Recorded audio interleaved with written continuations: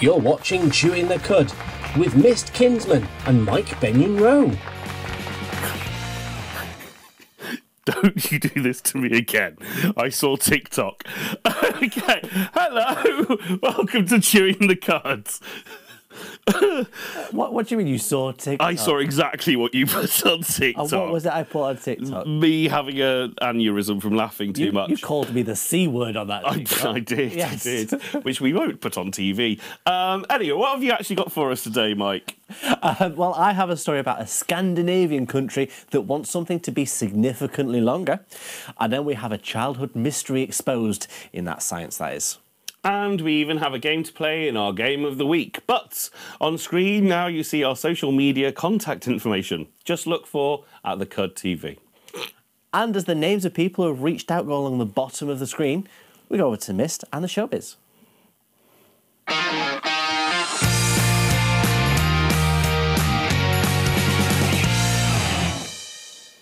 Hello.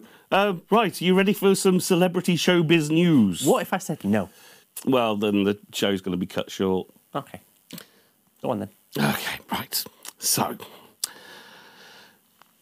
did you realise Justin Bieber and Jaden Smith are friends? I can see that being a thing. Yeah, well, apparently they've been friends for a good 10 years or so, because... They've both grown up at the same sort of time in the industry, so I can see that. Exactly. Well, apparently they if I can say that word. Apparently they collaborated back in 2010 for The Karate Kid, because Bieber was doing the soundtrack, and that was his first film, wasn't it? Okay, yeah. Yeah. So they've known each other for a while. Well, Coachella is on. And they're hanging out there as people of that age will do, and having a good time. But people of other ages go to Coachella. Well, yes, but I always see it as like a thing for that age group. Younger children. Younger children. They're well in their 20s now. No, Justin Bieber is not in his 30s at all. 20s. He's in his 20s. How old is he? He must be in his 20s. He's not still a teenager. His 30s. How the... Is he in his 30s? No. No. No. No. No. Yeah, I don't like that. So he's in his 30s, yeah? Don't agree with that. That's not true. It is true. It's in fact, if Trump can rearrange reality, I can as well. Justin Bieber, Google's 30. lying to you. He's still a tadpole. 90s was the only last week. And none of this is true. Okay. Yeah. So. Jaden Smith's 25. Oh, God, you can shut up now. These are children. They're adults. Anyway. They're friends. Yeah, they are Coachella. friends. Yes, they are friends, and they've gone to Coachella. Okay. Now, you know, when you're a little bit drunk and you're having a little bit of fun, sometimes you might... You know, if you're close with somebody, approach them in a certain way. Fun and friendly. Okay. So, Jaden Smith comes up to Bieber. It's all captured on Instagram, on Facebook, or, you know, the social things. And people have been chatting about it because it looked a bit fruity.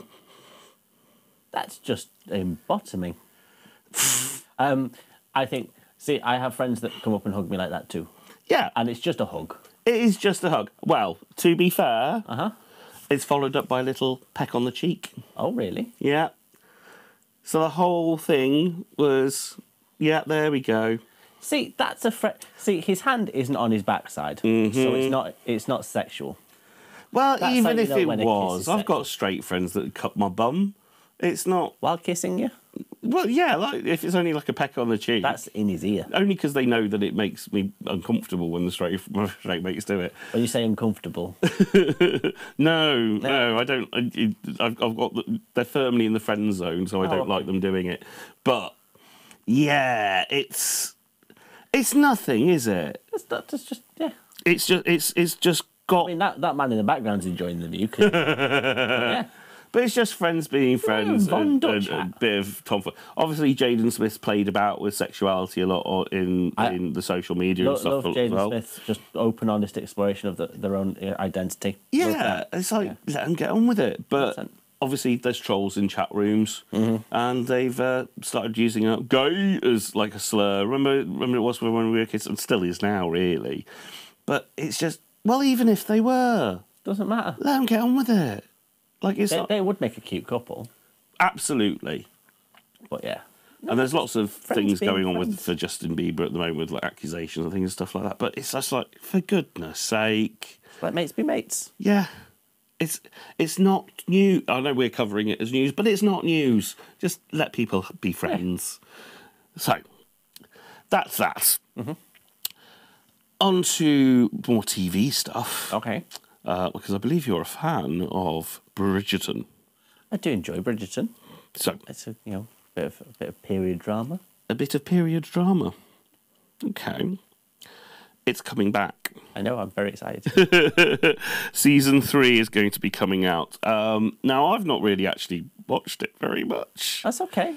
I don't engage with it. Part of it is because it doesn't really have any appeal for me because there's no gay love stories on it. Okay. There are in my mind. Well, there's been some accusations about them doing a bit of queer baiting because I think when the trailers came out for the first season, there was some very prominent couple of people hooking it up, suggesting that there's a gay love storyline going on. Turns out they were just background actors in a throwaway scene. So It's okay. 2 seasons. It's meant to be about sexual liberation in that period and no homos. Well, some of the bits have been some of the underlying storylines. You go, is that a bit sapphic on some of them? But it's never actually said this is actually Exactly. So all the accusations of queer baiting. If you're going to do it, just do it. Just do it. Yeah. And there's gay actors in there. There's Jonathan Bailey and there's Nicola Coughlan, who's played Lesbian and Derry Girls. But no. Apparently that's going to change. Ooh. So if you're looking forward to season 3, we're coming. Puffs will be on Bridgerton. Well, I've heard. Are you it's looking quite... to forward to season 3? Because we're coming. We're coming. Oh, Bridgerton's on. Well, I used to be like Spartacus Blood and Sand.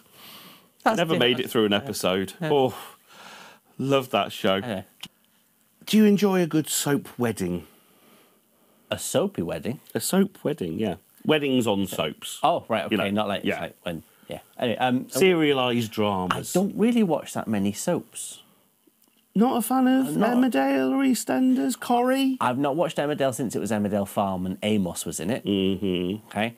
And for those of you that were born after the year 1989, you have no idea what I'm talking about. My grandparents used to be in the soap, so I used to watch them a lot, but I've never really been into it. I like the occasional EastEnders meme thing. Like, get out of my pub! That I like, but I'm not watching a whole episode. Well, when soaps go big, like at Christmas or for some big celebrations, they really go big. Okay. And typically, some soaps, that's when a wedding occurs. Okay. And there'll be a natural disaster or an ex-wife turns up and they're still married, all that kind of stuff. Airplane crashing into a village that's nowhere near an airport or an airfield. Yeah. Archie! Archie! I remember that. That lives rent-free in my brain forever. Yeah. Anyway. Sometimes they can be used for a force for good. Okay. This time we're getting a wedding in Emmerdale, and it's going to be landmark TV. Okay. Because the person getting married is one of our own. It's a trans actor. Cool. Yes. So the actor's called Ash Palmisco, or let me see if I can get that pronounced, but Palmisiano. Ash Palmisiano. I think that's how it's pronounced. Okay, cool. Handsome chap. And they play a character called Matty Barton. Now, you remember like Kylie and Jason? That was like a big wedding, especially for you. Exactly. Yeah. But this one's going to be a landmark moment because both they and the character they play is trans, and actually it's because there's very little representation of trans, especially positive representation. This is a big moment. I think it's an amazing moment for Emmerdale to actually do a trans wedding. Is that the first one in British soap history? Yes, exactly. That's why it's landmark TV. Okay, cool. And they've put everything into it. Like I've read interviews, and they've really dedicated. They're looking forward to it. They've put in the best performance. They are a Shakespearean level actor. They performed. They've been the first trans actor to work at the Royal Shakespeare. Well, as far as we know in its history, the Royal Shakespeare First Company. out trans actor. Exactly. The Royal Shakespeare Company was always a little bit gender fluid. Yeah, I would have thought so. And it was that only had men playing women parts for a long, long time. So, yeah. But well done, Emmerdale, for just showing human beings in a human being way. And it's a large mainstream audience, so I think it's very, very important that they're on there. Perfect. Well done. Well done, then. And that's all from the showbiz. Thanks for that, Mist. Always nice to end on a positive note for our trans siblings. You're welcome. But stick around now, as it's Mike in the Buzz.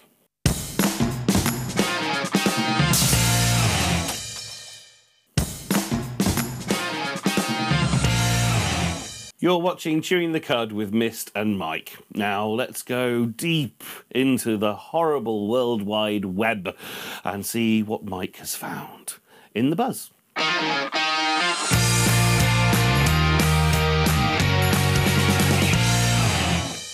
Mostly lovely things, to be fair.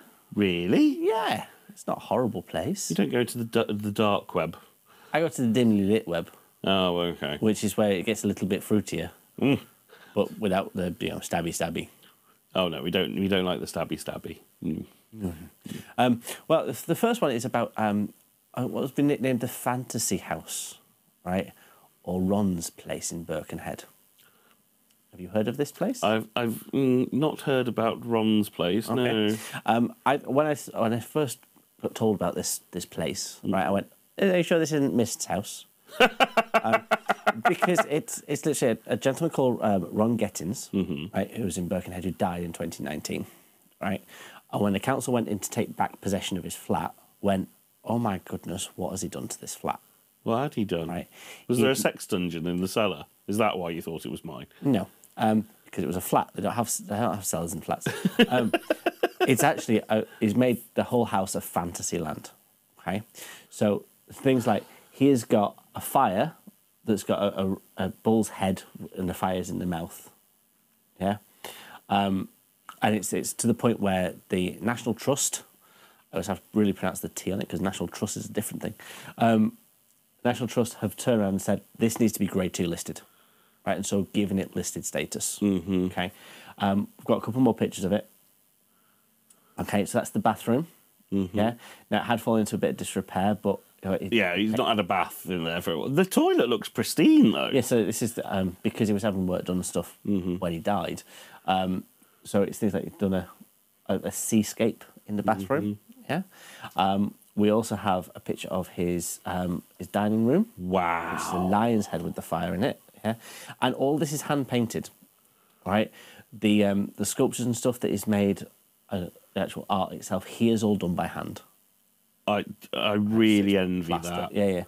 And he also did a couple of other rooms as well. And the murals were carried on in different parts of the room, even to the ceiling. Wow. So he painted it all by hand. So it's a really good, it's been given Grade 2 listed status. I'm not surprised. Right? That's absolutely amazing. Because he's spent his entire life working on it. Yeah, so he'd been living in the house the flat for 30 years. He spent the entire 30 years making it like this. And his friends and family said it changed over the years as well, so he'd updated it, and so there's other things below it. But they've given it listed 2 status, so it's there forever and been preserved for all time. Absolutely. So my first proper career job was doing street theatre, and I moved into this house called 101. Okay. It was nowhere near on this scale at all, but lots of murals, lots of painting. The landlady, Sue, who's still a very dear friend, her current house has just got beautiful paintings all over. There's just like vines going up the staircases. It's all hand painted. Nowhere near on this scale. But that house got closed down and they all left it, and it's sort of been turned into student flats. Yeah. So I'm really glad that this person's had their legacy preserved, because it's just stunning to me. I love it. Because who needs more magnolia walls? Me. To be honest, I would probably stay there if it was a B&B for a night. Right? Well, I could not live there. I love it. Well, moving on. Mm-hmm. You have a bath in your bedroom. I do have a bath in my bedroom. Because you believe it's the 1970s. Do you have a rubber duck in your bath? I don't have a rubber duck, no, because I'm not a child. Okay. I regret saying that now. So this is a story about the little rubber ducky that could. Okay. Okay. So this rubber ducky was released as part of a world record attempt that released 150,000 rubber ducks into the sea. Okay. So not great for the environment. Turtles were going, oh, man, give us a chance. Right. This rubber duck managed to get from Dublin to Scotland. Right. Over the course of 18 years. Yeah. Little rubber duck that basically was released as part of this big record attempt and travelled over 400 miles around the north of the UK. Well, how do we know that's the route? If it took 18 years, it could have nipped over to America and come back. It's gone on a world tour. Yeah. Yeah, it's gone to America, it's gone down the Grand Canal. Yeah. Yeah, it's gone down the River Nile. Well, you never know. In 18 years, unless it had GPS so you could track it, did it? No, it didn't have... No. So you only know where it set off and where it ended up. Uh-huh. You don't know how it got there. You're just presuming it bobbed up. I would have thought it got there quicker than 18 years. I didn't write the map. I didn't draw the map. So I'm saying I did that. Well, it travelled for at least 400 the royal miles. you. Yeah. The royal me? Off with his head! Head. Right. You old queen. Who are you calling old? Right. So, 2005, it went round, and it was found by a 13-year-old boy and his dog who were out walking on the beach. Wow. Which I thought was brilliant. Yeah. Yeah. Because little rubber ducky that could. Made me smile. Well, we do have the duck race in Manchester, don't we? We do, but we don't release them into the sea where they can kill turtles. Well, where do they manage to capture them all before they go out to... They are released into an actual river that does go to the sea. Yeah, but they're caught at the end. They fence it off because you don't want lots of plastic ducks ending in the sea because that's littering. No. Yeah. But 2005, different time. Wow. Yeah. And if you like to release things into the sea that, really you shouldn't, why not share that with us? We are at the Cud TV on social media. And that brings us nicely to our story of the week. You're an honorary northerner, aren't you? Oh, yeah. Adopted. Thoroughly adopted. Mm-hmm. Have you ever heard the phrase, have you got your time on your cock? Mm-hmm. What does that mean to you? That means to me a very old and funny Jasper Carrot sketch. Okay. Okay. To me, what's the time? Mm-hmm. Yeah. Well, this is the Norwegians who've decided that they want more time on their clock. Because they've petitioned the rest of the world to allow them to have a new time zone, which has 13 hours on the clock. It's a 26-hour day. Why? Okay. Pretty much all of those hours are dark anyway. And that's the thing. What they've said is it would encourage people to have more of a family-focused time. Okay. Okay. The hours would be a little bit shorter. Mm-hmm. Okay, so they're not going to go wildly out of sync. But they've turned around and said that, look, we think that if we had a 26-hour day, it would encourage people to spend time with their family and go out when it's light. So it's not that they're trying to put more time in the day, it's just how they're chopping that time up. Exactly. Okay. Okay. When asked about what impacts they think that could have on travel and that sort of thing, they've gone, I said, okay, so how else do you think you could implement it? And I went, it's just an idea we've had. Because it's not the entirety of Norway, it's one particular region of Norway that want this. Okay. It's the northern area of Norway that want it. So the ones that's close to the North Pole, the ones that get the longest summer and the shortest winters. And it's that we just want it. Happens to have been brought out by a mayor who may or may not be up for re-election. Right? And it's like, wait, I can't really see that being a vote winner, really. Apparently it's very popular. Wow. As an idea. But when people are being asked, so what does that mean? He's gone, I don't know. So there's not much hope of it getting through. See, I lived in Finland for a little bit, so I've experienced the 23 hours worth of darkness and an hour's worth of sun. And then flip side it. Yeah. Because summers you don't get dark. No. And it was just, do you know, it really settled me out. I loved it. It settled me out. Yeah. I didn't, I was going to sleep at the right time, having a full night's sleep, waking up at the right time. So it instead of as you go from light to dark and it just screwing up your body clock and making you weird. Body clock. Oh, it does mine. No, always awake at 5 in the morning. Well, I'm always awake at 5 o'clock in the morning, but that's because a cat keeps nibbling at my toes. Okay. Yeah. Aggressive pussy waking you up. An aggressive pussy wanting feeding in the morning, yeah. I wake up at 5 in the morning and get up and do things, do stuff. I'll do like a nap afterwards. But yeah, what I thought it was interesting about this entire thing is the fact that it is not thought about any more than going, why do we not just ask? And so they have put in the formal petition to create this new time zone. To who? Who's it? Greenwich? It's not Greenwich, it's just the time zone, Greenwich. Yes, but right. Greenwich... It's the UN and all that sort of thing that they have to agree with. I don't think the UN are in charge. Greenwich is in charge of time. No, it's not. There's no UN Department of Time. There's a Greenwich Department of Time. And, yeah. There's a Greenwich Department of Time. They invented time. They didn't invent time in Greenwich. Time has always been a thing.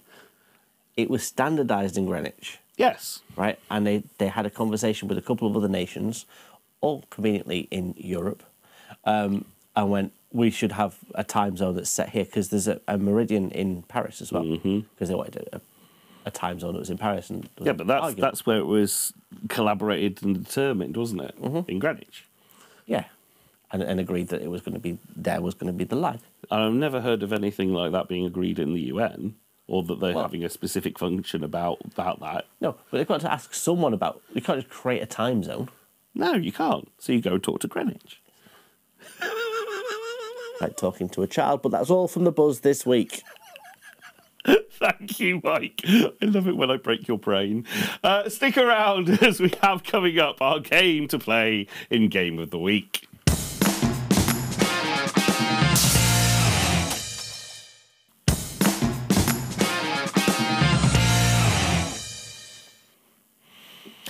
Welcome back, and yes, you're fortunate enough to be watching Chewing the Cud. So now we're going to play a game called Mighty Interesting, and this one is for the man who once accidentally ate all the snacks that were supposed to be for the studio. You ate all the snacks? I was hungry. And I don't care. Game of the Week. I have some factoids. Factoids? Okay. Well, I have some factoids that I'm going to pose to you as questions. Ooh. Okay. So, in the US, yeah, approximately how many people identify as being gay and or lesbian? Ooh. How many people are in those countries? In the US, that's one country. Well, yeah, how many people are in that one country? More than one, less than 1 trillion. I'm going to say... I will accept a percentage. I could give a percentage. Okay. I would say that it is 7%. 7%. Okay. Actually, 8.8. Ooh, I wasn't far off. That's mighty interesting. It is, yeah. That is just the people that they identify as gay or lesbian. It doesn't include anyone bisexual and that sort of thing, which I think is a bit of a shame, but they're still interesting. Plus, not all the closet cases, so it's probably a lot more. Right, so people, I did pose the question of people that identify as, not the people that keep it quiet. So, in the US, we're going to stay in the US, we'll stay over the pond, right? Approximately how many children do you think are being raised by same-sex couples right now? How many children? I don't think it's probably that much, because they're still quite conservative in America, and if they're still wibbling about abortion laws, they're probably going to be even more wibbly about same-sex couples. So let's say 1 million. It's 1 million. Oh! Well done, you. It's actually, they expect approximately 1 million children to be raised by same-sex couples. Wow! That is actually mighty interesting. How many Americans do you believe identify as a side in the gentleman population of gays? As a what? As a side. A side? Do you know what a side is? No, I actually don't know what Okay. a side is. So a Or side unless you is- mean side piece. No, a side is someone that isn't top or bottom because they don't engage in penetrative sex. No idea. I can't conceive of the idea. Okay, about 1 in 3 Really? in the US, about 1 in 3 identify as a side or do not engage in anal sex or penetrative sex. In which country do we believe that there is a growing homosexual population that is accepted? Well, all your questions so far have been about America, so I'm going to say America. No. Oh. No. It's actually China. And people have put this down to their one-child policy. To the what policy? Their one-child policy. Oh. So only allowed one children. So that basically you still need to enjoy yourselves. And so they're saying, well, this way you can still have fun. And so there's a growing acceptance of homosexuality. Well, that is mighty interesting. My, I don't know if this is an apocryphal story or not, but it was when a friend of mine came out to their parents. The parent was going, oh no, the grandparent was there, and she turned around to the mother and said, I don't know why you're complaining about your son having anal sex. How do you think that you're an only child?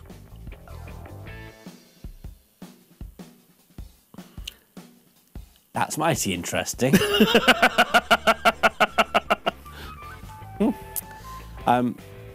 Anal sex, the original contraception. So swallowing. This is true. Which was the first US novel to touch on the subject of homosexuality? Which was the first US novel to touch on the subject of homosexuality. That's touching on the subject, not touching an. Oh. Little Women? Is that written in America? Yeah, it's a great American novel, Little Women, I think. Okay. It was actually Bayard Taylor's 1870 story, Joseph and His Friend. Oh, that is mighty interesting. When you said touching on, I thought like it was maybe a throwaway line and something suggesting in The Great Gatsby or something, but that sounds like it's actually fully about homosexuality. Yeah, it's a very, very gay book. Ooh. Okay. So, The Drag, okay, is the first play with gay male contact to be produced in the United States. Okay? Who was it written and produced by? Oh, Truman Capote? No. Ah, No. I would have thought Truman. Like, that's a. Truman was very, very gay. Mm-hmm. He didn't necessarily write about gay things. Okay. He was very much like telling stories about other people and other parts of life. He tried to deflect. It was Mae West. Mae West? Mae West. As in, oh, come up and See see me me. sometime. Yeah. Mae West. Wow. Wow. I knew I liked that woman. That's mighty interesting. Okay. The first gay bookstore in the world was founded in 1967 in New York City. Oh. What was its name? Oh, I think I know this one, or at least I've heard of it, but it's escaping me. Or I might be confusing it for the one that I know of in LA. So no, the name's gone. I can't remember. You're not even going to have a guess? I know. No, I can't. I can't remember. There's only one thing in the world worse than being a bookshop, and that is not being a bookshop. That should give you a hint. I can't remember. Okay, it's the Oscar Wilde Memorial Bookshop. Oh, that's not what I was thinking of at What are all. you thinking of? It was something like the something store. You know, a very matter-of-fact description, like the magazine shop or something like that. It was like, I can't remember. I couldn't. That's not what I was thinking of. Okay. But it is mighty interesting. That it is. Okay. Who was the first openly gay Best Actor nominee in the history of the Academy Awards? I'll give you a clue. He was a Brit. A Brit? Mm-hmm. I was thinking Marlon Brando, because he was quite, you know... He didn't hide it, did he? He was not the first openly gay. He wasn't very good at hiding it, but he wasn't openly gay. He wasn't going, my name is, and I am gay. I think he was probably more, and if you were going to say that about him, he was probably more openly bisexual.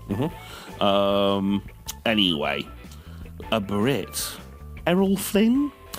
Nigel Hawthorne. What? So he is the star of the film The Madness of King George from 1995. I didn't know he was one of ours. Do you not? No, I didn't. Okay. Or am I confusing him for Nigel Havers? You might be convincing. Anyway, that's mighty interesting. It is. Okay. The name of our community, LGBTQIA+. Okay. Mm-hmm. What was its first incarnation? I just prefer to use the word queer, to be honest. I know some people don't like it, but I find it much more empowering. But I didn't know there was anything other than LGBT. Okay. So it's first called GLBT. Oh. However, LGBT became much more popular in the late 80s and early 90s because of the lesbian support of the gay men who were suffering with in the AIDS pandemic. Or epidemic. So it became a lot more of a way of honouring our lesbian sisters who were supporting the gay community and putting them first in LGBT. Oh, okay, that's quite cute and mighty interesting. Yeah. But that's all I have for you today. Stick around, as next it's Mike in That's Science, That Is.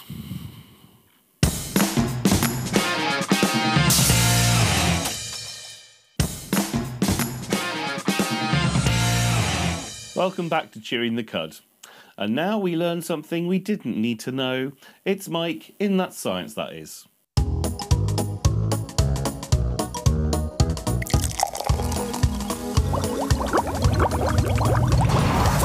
That's science, that is. Now, miss, when you were a child all those many years ago. Oh, you're rude, you are. Because it's true. Right, what was your favourite pudding after food? Oh. I do like pud. But I couldn't pick a favourite. Angel Delight, you say?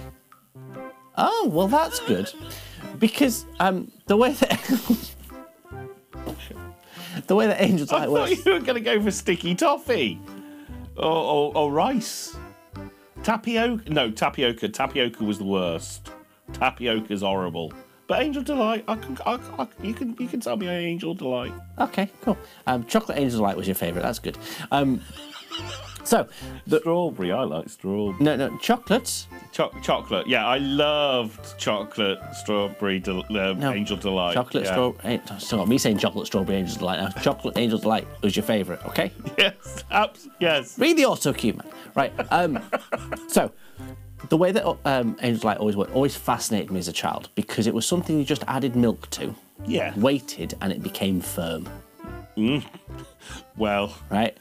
And it's just a shame that doesn't happen in real life. Add milk and... Oh, no, it does. Anyway, so it happened because of a chemical reaction. And so what we're going to do is we're going to make Angel Delight. We're going to make Angel Delight? We're going to make Angel Delight, so a self-thickening liquid. Okay. There's a joke in there somewhere, but I'm not going to go for it. If you take a lot of zinc, that also works. Say that again. If you take a lot of zinc, you don't know about zinc? Zinc? Yeah, you take zinc protein, it comes thicker. Now that is mighty. Did you not know that bit's finished? So I'm just going to take down. Yeah, you just have to be notes. careful you don't take too much zinc because it has other impacts. But yeah. Okay. Anyway, so what we're going to do is we're going to make Angel Delight. Okay, and then we're going to make it so we can eat it too. Oh. Okay. So Science and a snack. science and a snack because everybody loves puppets. That's the wrong phrase. Anyway, so the first thing we're going to do is we're going to add our flavour. Okay. Okay. Now the flavour is chocolate, as I've said repeatedly, and that's this stuff here. Okay. What this is ground up dairy milk, freeze dried ground up dairy milk. Other chocolate bars are available. So what I want you to do is just pop like a teaspoonful of that into your bowl. Okay. Okay. Oh, I like mixing powders. Yeah, no, it involves a rolled up 20. The next thing we're going to add, it's not saying it's not true, is one of the thickening agents, diphosphate. Diphosphate. Diphosphate, That sounds which like is the name of a Welsh drag queen. which is Welsh phosphate. Welsh phosphate. Welsh phosphate. Okay, and that's the one to the right of your chocolatey. Oh, right? okay. Okay, and you want literally a small amount. So you just want like a pinch. A pinch. Just the tip, really, of your teaspoon with Okay. diphosphate on it. What? Okay. A sprinkling. Yeah. So it's actually sodium phosphates and diphosphates, and they're already mixed together. Okay. Okay. The next thing we need is an emulsifier. Okay. Which is propane glycerol and esters of fatty acids. Fatty acids. Fatty acids. But I'm okay. on a diet. It's essence of fatty acids. Oh, okay. Right. And it's half a teaspoon of that you want. Half a teaspoon. Half a teaspoon of that. It's very technical, all of this. It is. Very Okay. technical. Now, if you're having the strawberry one, the strawberry flavouring would be just strawberry flavour, so it wouldn't have a colour, so you'd have to add beetroot as well. Oh, okay. Because beetroot's a great flavour for strawberry. But because we're doing chocolate, we don't need to do that, but we do need to add an anti-caking agent. Oh. Okay, and that's because nobody likes cake, apparently. No, what this does is it stops it becoming solidified in the packet. It's on the shelf, and if it gets a bit humid or hot or cold and stuff, it doesn't just become a mush. So when you mix in the milk, are you just whipping this stuff out? No, because the anti-caking agent only works over a certain pH. Okay. Okay, so what actually happens is when you make instant whip, it is slightly acidic. Okay, you add the milk, and it takes down the pH. Okay, and so the anti-caking agent stops working. Oh. Yes, it's clever. Oh, that is clever. Okay, but because we're doing it manually, it might mean it fizzes a little bit when we put it together. Okay. Okay, just. But if you only need the anti-caking thing to stop it get caking when it's in the packet, and we're just getting on with it and making it straight away, we're not packaging up and selling it to a shop. Do we need it? Well, I'm following what's in it. Okay. So I didn't want to not put it in case it stopped anything happening. Okay. So again, about the same sort of thing that we used for the first one. So about just the tip. Just the tip. The tip. Okay, anti-caking agent. Okay, and that's silicon dioxide. There's lots of dioxides in this. There are. Yeah. And then the last thing we need is milk powder and calcium carbonate, which is your last one. Is this Okay. just grated cheese then? Huh? Grated cheese then? Grated cheese? Yeah. Calcium carbonate? You get calcium from cheese, don't you? Yeah, calcium carbonate is things that are in antacids and stuff. Oh, okay. Okay. Cool. You can see why I don't do the science. Or anything really. Right, mix those powders together a little bit, so Okay. you've got a good mix. Okay.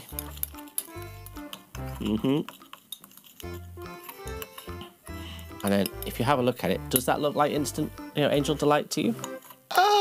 It does actually. Yeah. That's a good sign. Okay. Now we're going to add our milk. Hang on, can I go get my bank card? Go. So we're just going to add our milk now. Ooh, okay. Okay. Now remember, as I said, when you first How add much? it, Should we just do we're this going to use back? all of it, but you add a little bit at a time. Okay. Okay. I love the fact you always get me to play around with fluids above all the electrics. Yes, yes, I do. You are trying to kill me, basically, aren't you? Yes, and failing. So then just keep You can make mixing it look like a suicide if you get me to do all the science bit myself. Okay, that's all. It is fizzing a little bit. A little bit, but that's because we're doing it. So the exact weights and things are slightly different because I didn't have a set of scales that you could do quarters of grams on. Because I don't own that sort of thing. You should have asked me. I know you do. So now that's all mixed. Do I need to add a little bit more? No. Oh, yeah. So once you've got it into a paste, add the rest of your milk because you want all the milk in there. All the milk in. Yeah.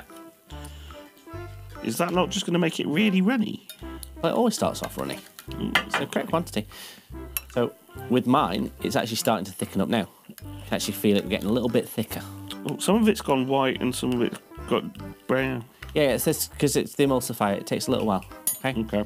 And then just pop it back into your glass. Oh, God, you are really trying to kill me. Why? You just pour it. I'm going to pour it over that so I don't die. And you didn't die. You didn't spill any. That's because I'm talented. That's exactly it. So what we do now is we just leave that. Okay. It needs to go into the fridge for about 5-10 minutes. Okay, for the reaction to work. Okay. And what will happen is all those chemicals are going to basically just expand, and as the actual chemical formulas expand and they take on more liquid, that's what makes it get thicker. Ooh. That's creating a lovely little dessert for us because that's science, that is. Ooh.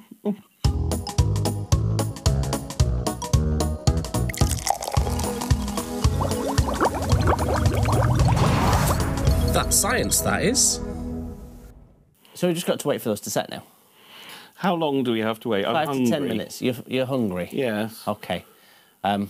You started talking about dessert, and I like dessert. Okay. I deserve dessert. Okay. Shall we, where's my remote? Let's just speed up time a little bit.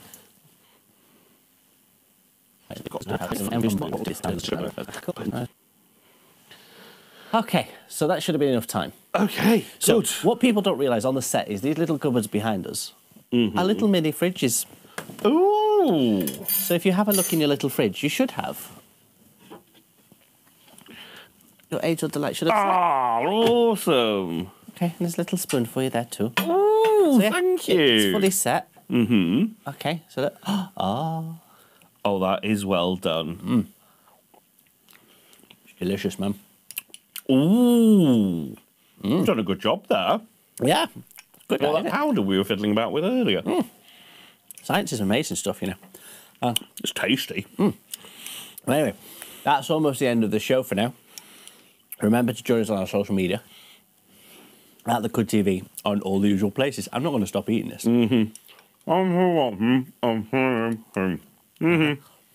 Bye. Bye. I've got the exact same stuff. Good, isn't it? It is actually quite good.